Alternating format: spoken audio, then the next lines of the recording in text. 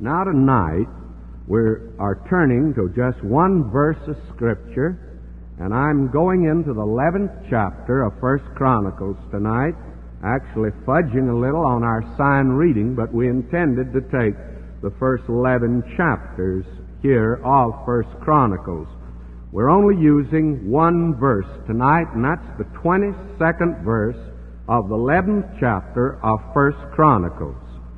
Benaiah, the son of Jehoiada, the son of a valiant man of Kabzeel, who had done many acts, he slew 2 lion-like men of Moab.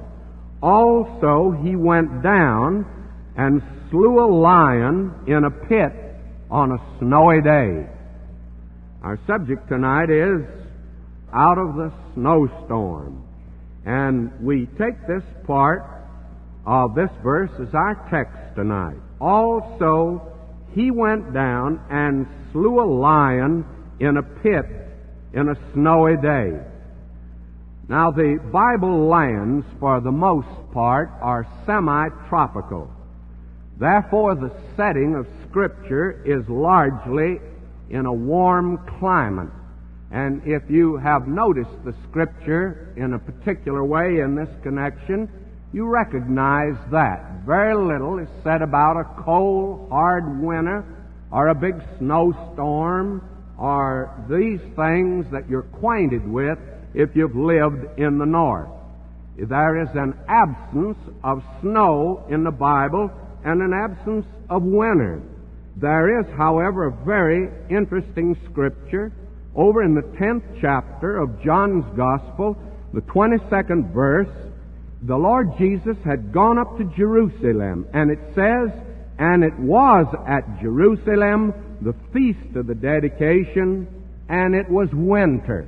That's one of the few references in the Bible to the cold and to the winter.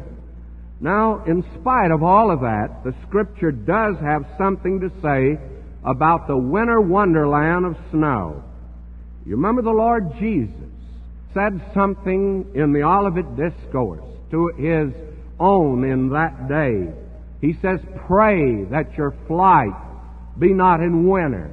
Now, I believe that has to do with the land beyond Palestine. I think He's looking out to the worldwide dispersion of these people. But you'll find in other places of Scripture there is a reference to snow. Remember, among other questions that God put to Job, He asked him this question. He says, "Hast thou entered into the treasures of the snow?" And you know Job hadn't. He didn't know anything about the snow. He didn't have a microscope. He'd never been able to look down and see that every snowflake is different in design, and each snowflake is different from the other. And they never have found 2 that are identical. And each one is a world of wonder within itself. So God asked Job quite a few questions, and He said, "Job, have you entered into the treasure of the snow?" So evidently Job was acquainted with snow, but he knew nothing about the treasures of the snow. Now, the children of Israel, when they passed through the wilderness, they endured every known hardship and handicap in crossing that awful wilderness. Moses, twice in the book of Numbers, he says, "that terrible wilderness." And I'll take Moses' word for it, it was terrible, because he spent 40 years in it. And if it was terrible, he ought to know it. And he says it was a terrible wilderness. But in crossing the desert, as far as we know, they did not encounter a snowstorm. Nowhere is there any reference to the fact that they had to go through a snowstorm. Now, snow can be, and it is, a real hazard. It's a real danger. To those people who've lived in the north, they know something of it, and they'd testify to it. But children raised here in California, they think snow's a plaything that the Lord puts up here on the mountain, and you can go up there and play in it when you want to, and then come down and get out of the stuff. But if you had to live in it all the time, it would be a different thing. And for me, it seems foolish. That's one reason I don't go to winter conferences. I went to one. It reminded me too much of back east. And I said, never again. I think it's sort of silly to come to California and get out of the snow and then make a point to go back up yonder and get in the stuff when people in the east would give anything in the world to get out of it. And so, as far as I'm concerned, no snow for me if I can keep out of it. But children in California, they think it's a plaything. And they go to the mountains and play in it. But if you had a daily encounter with it, it would cease to be funny.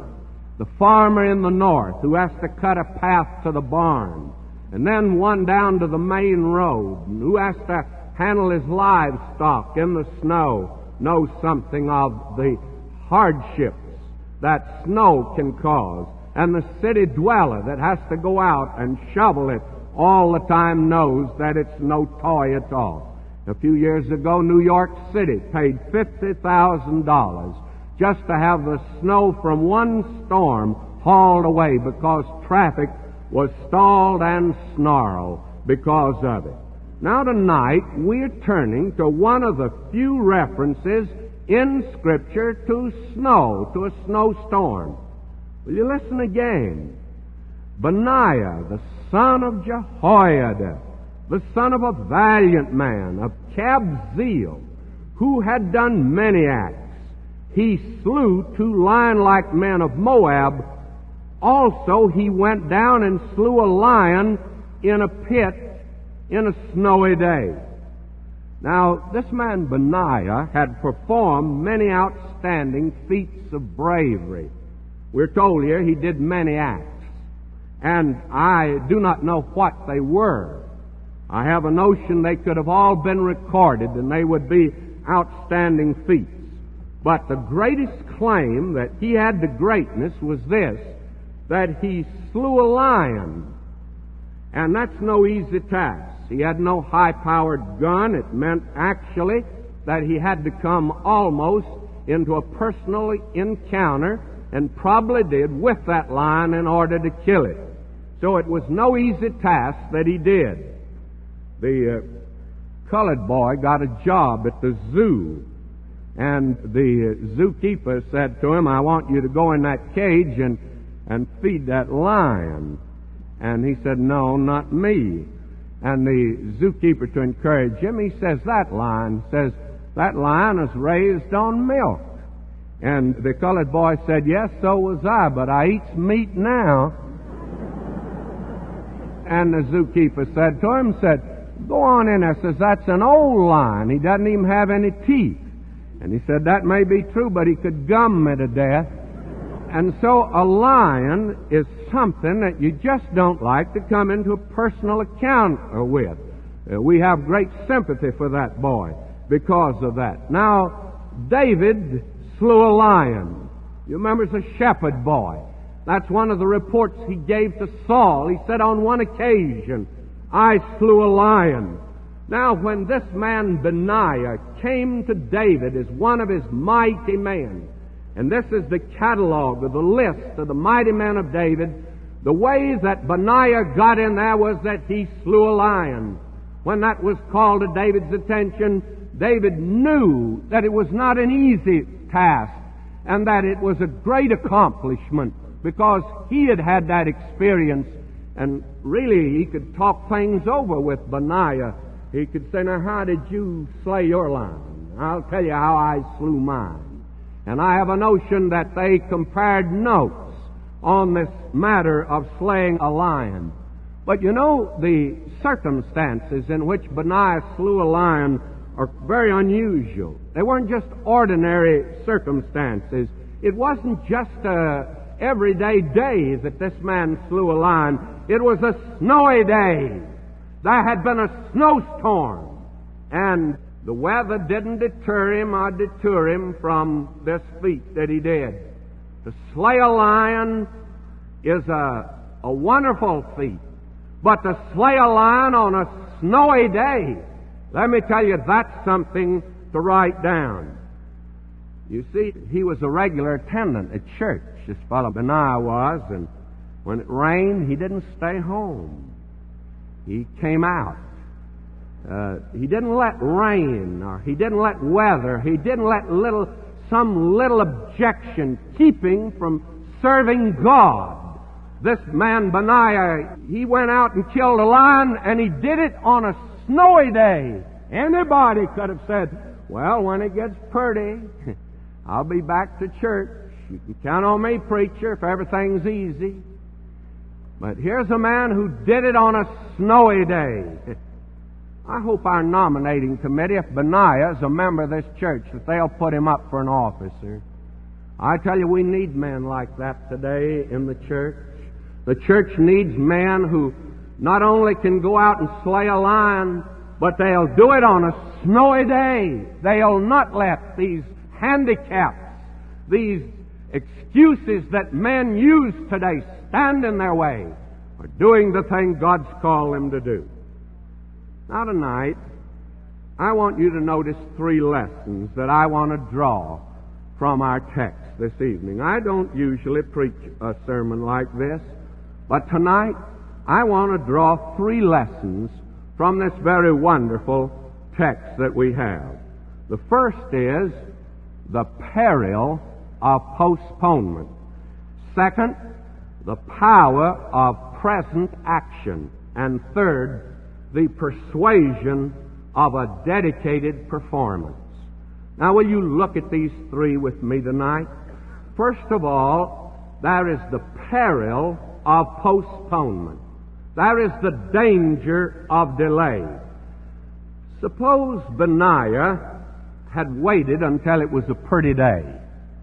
Suppose that he said to his wife, I think I'll just wait till the snow melts.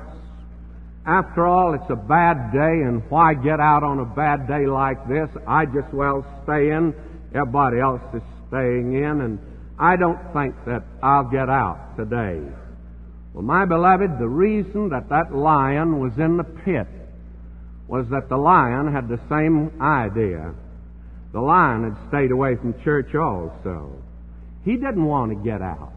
And the reason he'd hold in temporarily in that pit was the snow had come down and caught him, and he could not make it back into the forest where he lived. At least he didn't want to go in the snow.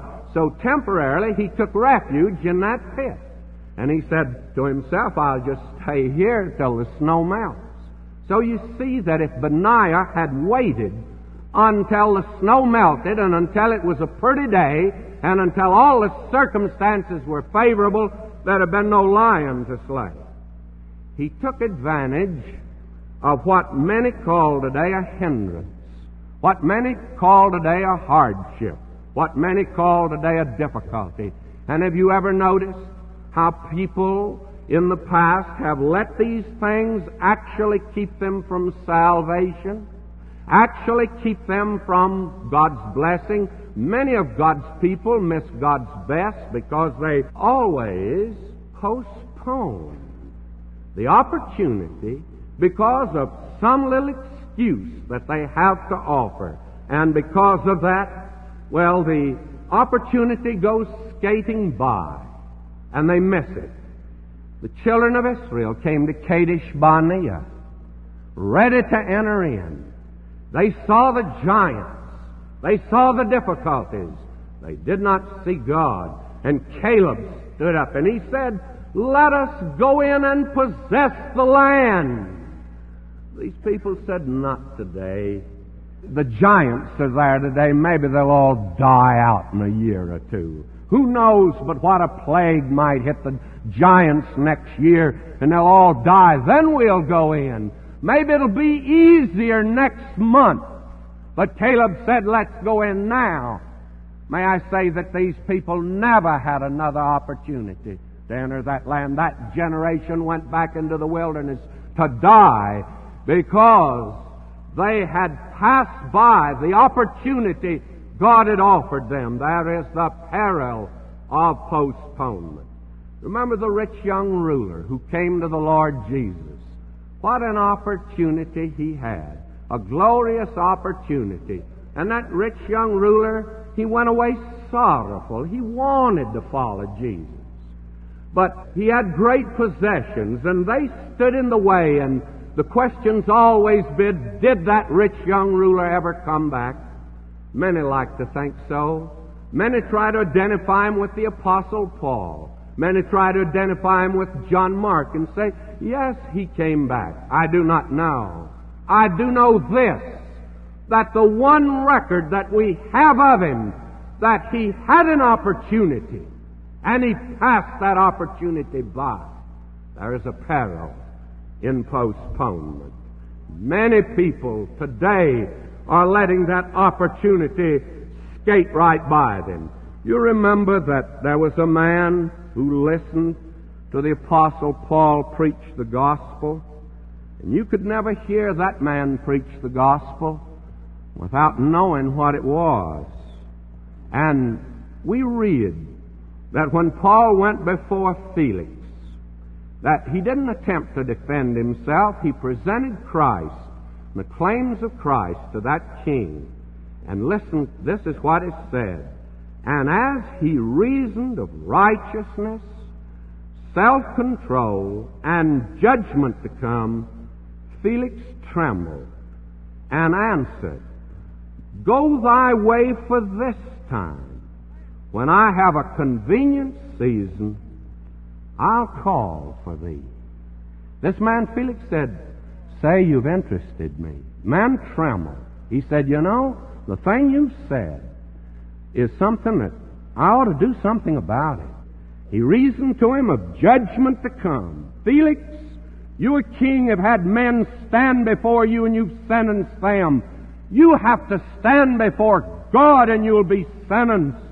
But here's a Savior who's already borne your judgment, and you can accept him. Felix said, I dread that day that's coming, and I do need that Savior you're talking about, but things are so busy here. I'd like to talk this over with you, Paul, but let's wait till a more convenient day. And as far as the record is concerned, there never was a more convenient day. May I say to you, there is a peril of postponement. And yet, you know, the very snowstorm, that thing that's the handicap and the hardship and the difficulty, can sometimes become the instrument of accomplishing God's purpose if a man means business with God. It was a great snowstorm in London, one of the worst that London had had. It came on a Saturday night. Sunday morning, no vehicle could move. A young man by the name of Charles Haddon Spurgeon got out of bed. He was not saved, but he attended church. He saw that morning he'd not be able to get to the church that he regularly attended over on the other side of London. And so he went out in the snowstorm, and he came to it was a mission. He said he never quite knew who the fellow was that morning that spoke, because the regular preacher, you talk about a snowstorm, the preacher didn't show up that morning. It was really a snowstorm. And this man got up. Spurgeon said later, I do not know whether he was a cobbler or just what he was. He was an ignorant fellow.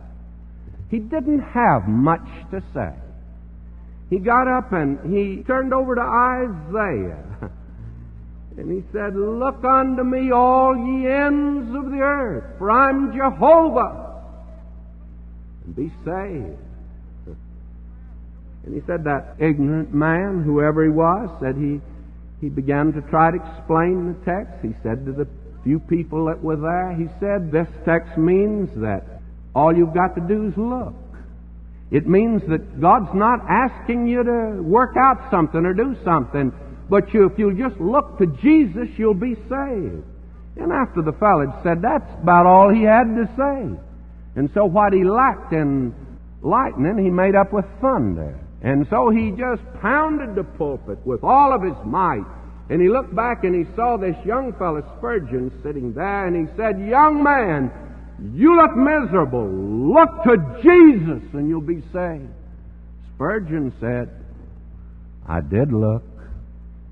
I looked and I was saved.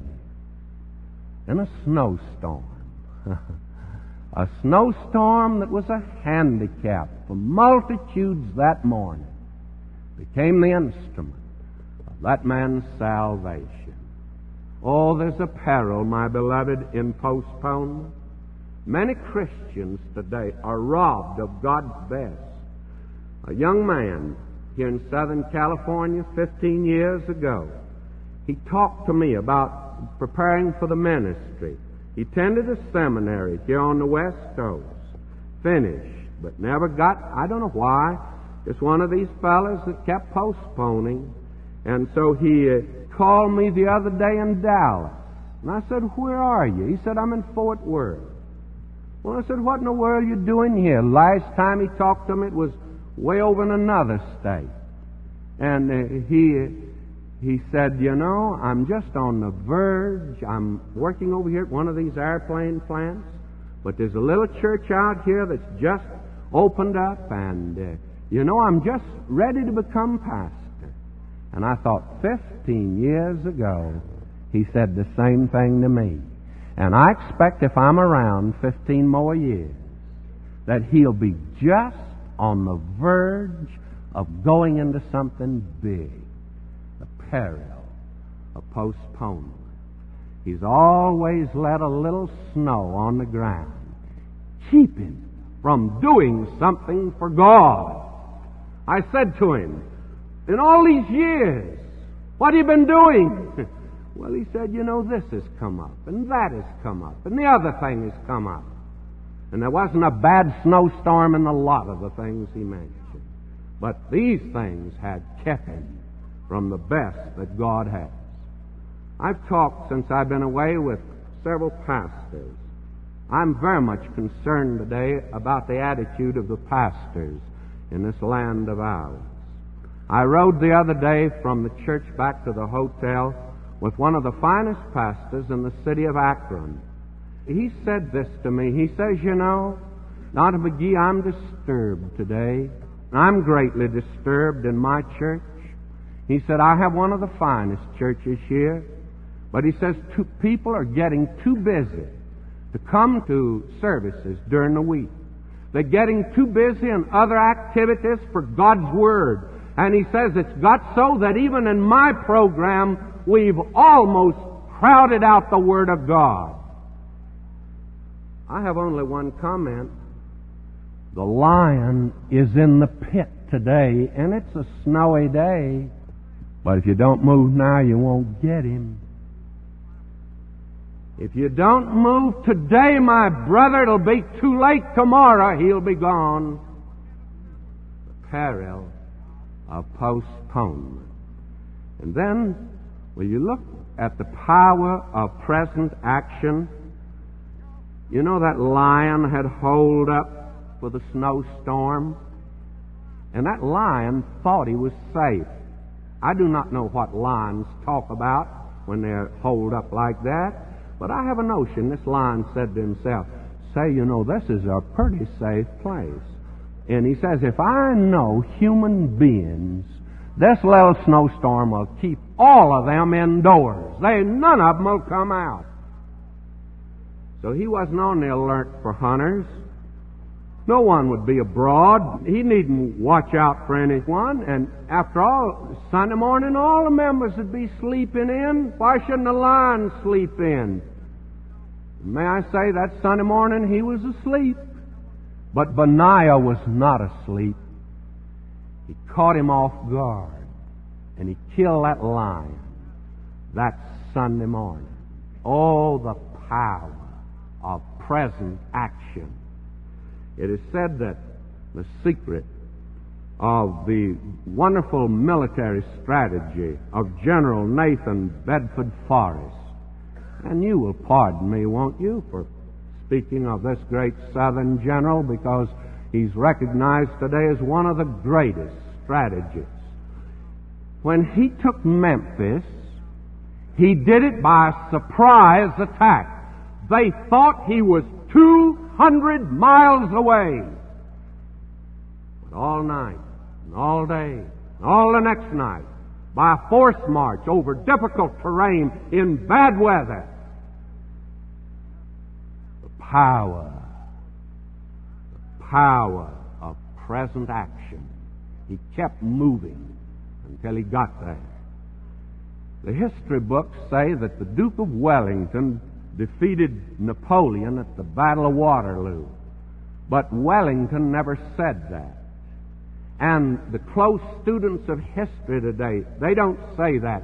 Wellington, the night before, when the rain set in, he thanked God for it. He said, "We'll strike in the morning because Napoleon's artillery can't move in the mud." And those that are close students of history, they do not say that the Duke of Wellington was the one defeated Napoleon. It was General Mudd. He's the boy that defeated Napoleon, all because a man moved at the right moment. Oh, the power of present action. Livingston is the man who opened Africa. Personally, I think David Livingstone's one of the greatest men who ever lived. When Stanley was sent in to find him, and finally did, and wrote up his account of David Livingstone, he said this, he said, "I have found a man that is wholly committed to God."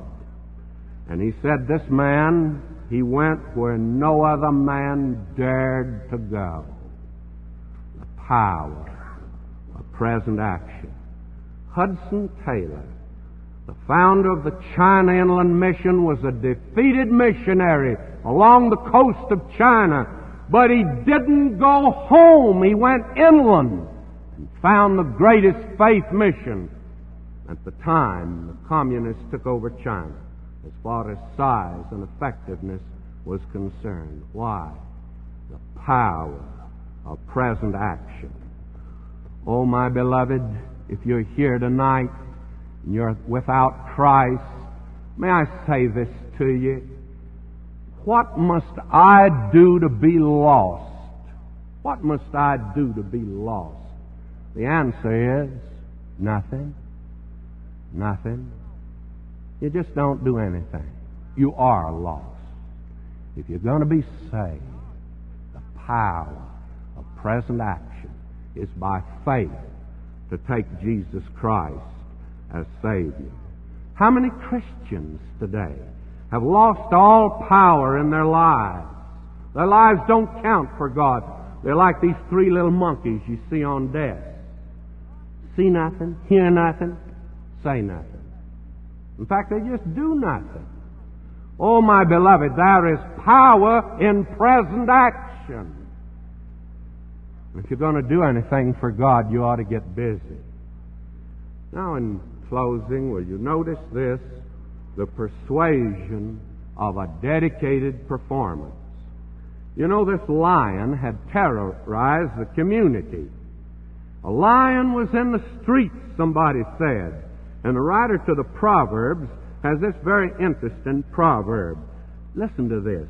The slothful man saith, there is a lion in the way. A lion is in the streets.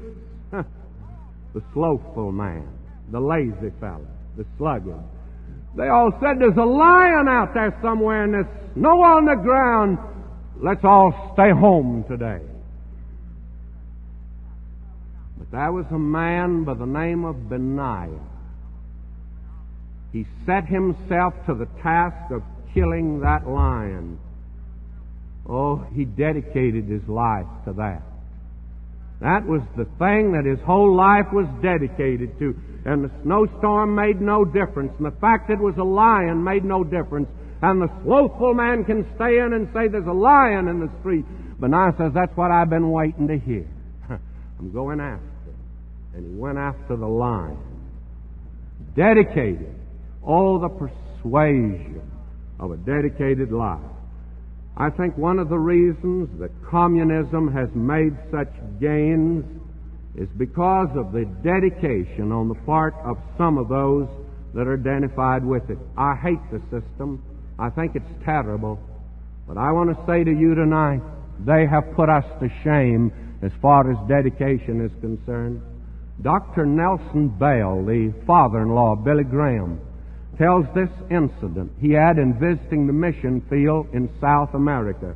in one of the large cities where communism was running rife, he saw a young man on a street corner preaching communism, and he noticed the young man's shoes. Actually, his feet were sticking out of the shoes. Dr. Bell said, I thought I'd try something. He says, after the young man had finished, I went up to him and I said to him, young man, I'd like to give you $10 to buy you a pair of new shoes. And he says, if I do it, what will you do? And he said, that young man looked at me fiercely, almost savagely. And he said, if you give me $10 to buy shoes, I'll take it to buy literature. What dedication. What dedication. We can't match it. We can't match that kind of dedication today. We must admit, as long as the church is staying in on the snowy day, and especially when there's a lion abroad, the power of present action and the persuasion of a dedicated life. Will you notice this? It was years ago in the state of Texas, in a little town. There was two families. They'd lived next door to each other for 15 years. One was Christian, the other non-Christian. There came one Saturday night a snowstorm, the like of which you can only have down there. 5 inches of snow was on the ground the next morning. And the family that was unsaved got up, and the man of the house went and looked out. He said, nobody'll get out today. And he sat back to read his paper. Family next door on many occasions had invited him to church, had attempted to witness to him. It did no good. And after a little while he heard a noise, and he looked out and he saw the door open next door, and that whole family come out dressed up. Came down the walkway, went down the sidewalk, 2 blocks down to church. He got up and he stood there in the window in amazement. He turned to his wife and he said, wife, you know, that's got me to thinking. He said, these people are intelligent people. For 15 years, they've been getting up every Sunday morning going to church. We've never been inside that church. Now, there's a reason why this family would get up a morning like this and go down there. Let's go down and see what it is. That's the morning that whole family went forward and were saved. The persuasion of a dedicated performance, my beloved. I have here a letter. It was on my desk when I got back. It illustrates what I'm talking about. Here it is in shoe leather today. This letter's postmarked Challenge, California, and I have no notion where Challenge is. The only thing is, I know it's in the mountains, and I know it's a logging town. Will you listen to this? As a small church in the Sacramento mountain range, we greet you warmly in the Lord, desiring every good blessing from above upon your blessed ministry. Then they go on, and down here the lady writes this, said, I'd like to make a little request. Because of the death of 4 children in our community by pneumonia and whooping cough within the past 3 months, this is because of cold cabins, not enough clothing for some children whose fathers are low-paid tree fallers and who spends much on heavy drink. Yet, after reading your little book on death of a little child, I believe this is just what should be placed in their hands. And then this party goes on to say, we have a graduate of Talbot Seminary, young fella up there, and she tells about the hardship that he's got to go through to preach the gospel. I say, here it is in shoe leather tonight. The persuasion of a dedicated performance. A young man up there, and she goes on to say the sacrifice you got to make if you're going to preach to those people up there. Oh, my beloved, we need tonight a dedication of life to Jesus Christ. The young fellow wrote his girl And he waxed eloquent at the end of the letter. He says, I'll swim the deepest river for you. I'll cross the widest ocean for you. I'll scale the highest mountain for you. And I'll wade through snow knee-deep to get to you. Then he closed the letter and put a little P.S. at the bottom. He says, if it doesn't rain next Wednesday night, I'll be over to see you. My beloved, that's the way a great many of us are today in our dedication to the Lord Jesus. I tell you, we talk big, but our performance is not very big. And this generation, this beat generation, needs it. Dave Boone, a columnist in the East on an Eastern newspaper, hard-boiled fellow, wrote this the other day.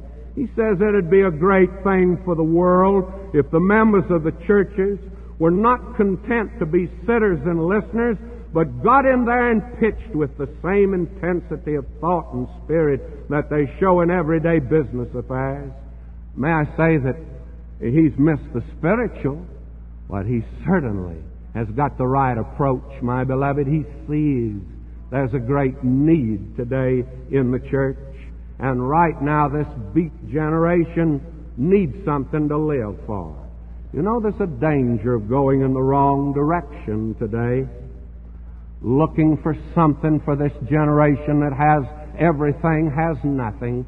And it's looking for something and willing to follow anybody that's beating a drum and carrying a banner. I talked to a young lady, a student at SMU in Dallas the other day. She'd been going to one of these Christian groups where one of the students at the seminary there was teaching, and she came over to the lectures. After the very first one, she said, I must talk with you. The next day she came in, and I tell you, she told me a story. Oh, I tell you, it's a story. I don't intend to go into detail, but I do want to say this. She'd gone down the wrong path. She'd gone down the wrong path and followed the wrong leader. Oh, there's a tragic danger today of going in the wrong direction. And when they see a dedication on the part of someone, they follow him or her today. And today we give a false impression because we are not dedicated. Because you and I are waiting for it to quit raining. We're waiting today for the sun to shine. We don't want the wind to blow very much. And when the right moment comes and it's just right and it's convenient to us, we're going to do something for God. My friend, tonight, we'll never persuade anybody on the outside that it's worthwhile. If we do that, and they'll go after a wrong leader, and they're going in the wrong direction. Did you know that tonight America is on the verge of following wrong leadership? Our nation tonight, and especially young people, they're clamoring for something. Oh, to see a dedication of life to Jesus Christ. That's what's needed today. I close with this little story. It comes out of the Snowstorm. It was years ago in the Northwest. In the Dakotas, it was a blizzard, and a passenger train was slowly pushing its way into the very face of that blizzard, as the blizzard with its fist pushed right against the train, and it was just inching along on the track. On the train that night was a young woman with a little baby, and she was very nervous. Every time the conductor come through, she said, now you remember, I want to get off at so-and-so. And he was weary of that and all the other inconveniences and the terror of that storm. He said, yes, lady, I know where you want to get off. Now you sit back and don't you worry. And I'll come and tell you when we get to that stop and let you know.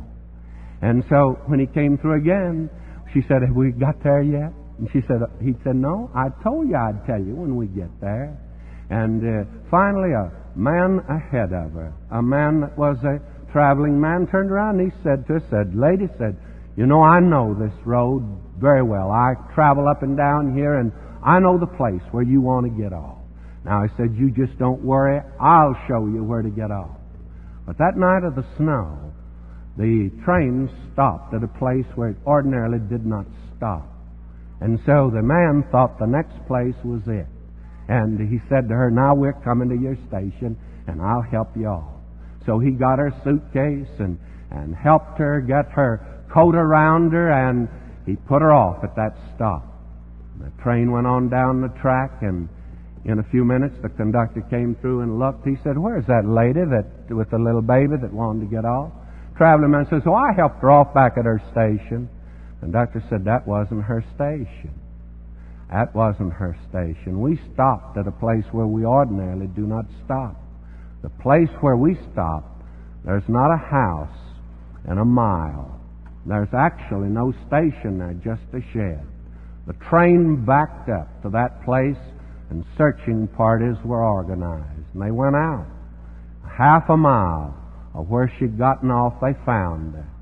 She was frozen to death, and the baby in her arms was frozen to death.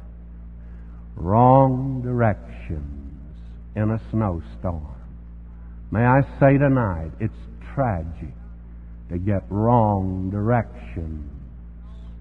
And tonight the world is looking for that which is dedicated. Oh, tonight, friends, that your life, my life, was dedicated to Jesus Christ in such a way that those outside that are looking for something would say, I'll follow them to church today. I'll go after them because they know the way. Oh, tonight, my beloved, do you know the way? Do you know Him whom to know aright is life everlasting? It's tragic to give wrong directions. It's more tragic to get off at the wrong station. Tonight, do you have the right directions? Have you trusted Him tonight? Shall we pray? As our heads are bowed tonight, in this brief moment of prayer, I'm wondering if you've come in here. I'd love this evening to just turn our invitation to believers tonight, because we need it. Oh, how we need it. How we need our hearts warm. How we need to see this Savior again. But tonight, my friend, I'm thinking tonight of those that are the unsaved here.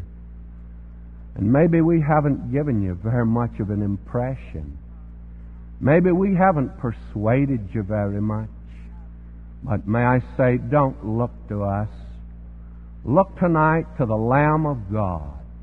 Look as Spurgeon did that night, that morning in the snowstorm. Look to Jesus and be saved.